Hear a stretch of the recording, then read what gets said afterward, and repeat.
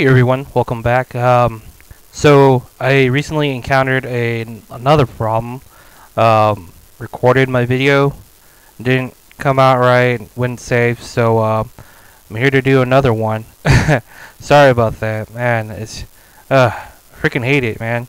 I don't know what's going on. Still trying to figure it out. Good thing I still have my audio, so that's working well. But today in this video I'm actually doing a turbocharger, and I actually bought all the turbocharger pieces, and I went with the Blowfish GR Series 25 psi. And the reason why I went with the 25 psi is to compare with the last video, which is the 22 psi supercharger. So in this video I'm going to compare the difference between both. And let's see, you do have to buy quite a lot of components before you get this turbocharge up and running. This turbocharge, I believe it cost me around 12 grand. I went from 12,000 to 7,000. I mean, not 12 grand, 5 grand, sorry. I went from 12 grand to 7,000. So you're looking at 513, sorry, at 589 pounds of torque. And here's the supercharger graph, which is 436 at 484. And I'm just gonna put on, let's put on a different color so you can see that graph right there. And you can definitely see the difference in power. You can see that the stock ECU is actually putting the rev ranges and how the power works. It's very similar. I'm about to put on the stock one. Let's pick a different color. Let's see right here, stock. And you can definitely see the difference between the stock horsepower from your new graphs and your new setups. And of course, this is all with stock component. So you know the head and the block is not built yet. So you're just doing simple bolt-ons, simple superchargers and turbochargers. So you can't see the difference in power ranges. The difference from, what is it, 1800 to around what, almost 3 grand. You can see that's where the power picks up for the turbo versus the super. So we're gonna back out.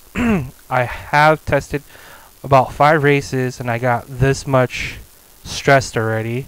It's not that bad. Only 463 for 5 races, which is not bad. I do have no fluids. I was running, I think I ran 1 race with fluids, but I was trying to test out a theory whether fluids would make my stress parts go away, but oh my god.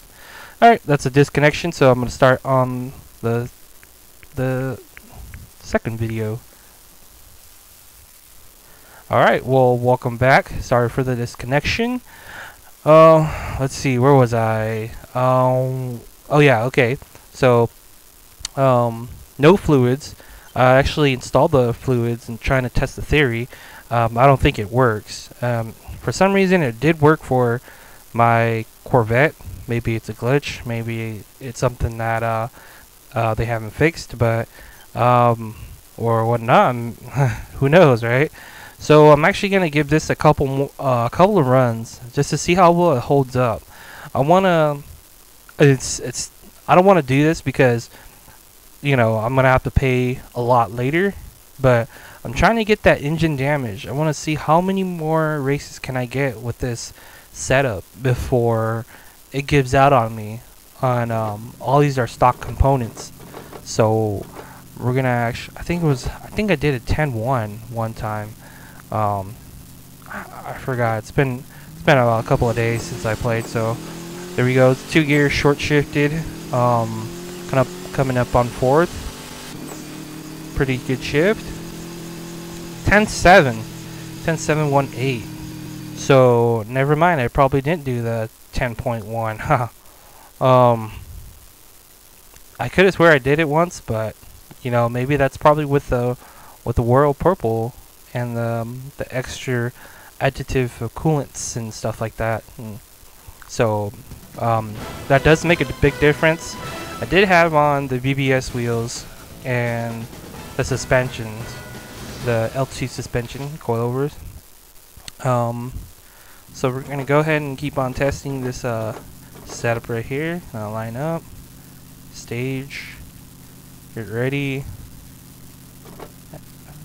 Pretty good. Shifting's not so bad. Got a 5.6 RT. Actually can get into 5th gear now, which is actually pretty good. I believe the last setup on the supercharger, I was only able to get up to 4th gear. So with this turbocharger setup, I'm actually able to get into 5th gear. And being able to do 10.7s is actually fairly pretty well for only 5 grand. So if I was to start it out, I think this setup right here would be pretty good if you're trying to race head to head and go off of stock components. I think it's when you start messing with the intakes and stuff is when you start to get engine damage, because you're either restricting or whatnot, and when you restrict air from getting into your car, that's when it's a big deal. So you gotta find those right parts for your car.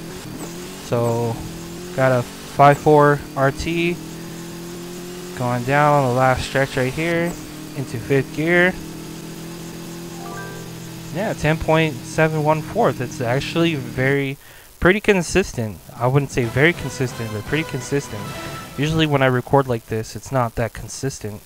It usually jumps up and down just because of the fact that I'm recording and trying to run the game at the same time, running other different programs. So, but it actually is doing very well. So yeah. Yeah, just one thing I do notice about this setup is that there is a slight turbo lag, and that's the thing you have to get over. You have to have the right gears, but actually for the stock gear ratios on this car, it actually works very well. And I do believe that when you burn out like that in the beginning, or just in general in races, I do believe that it does cause some engine damage. I don't know, I might have to test that theory. I might do a little video about it.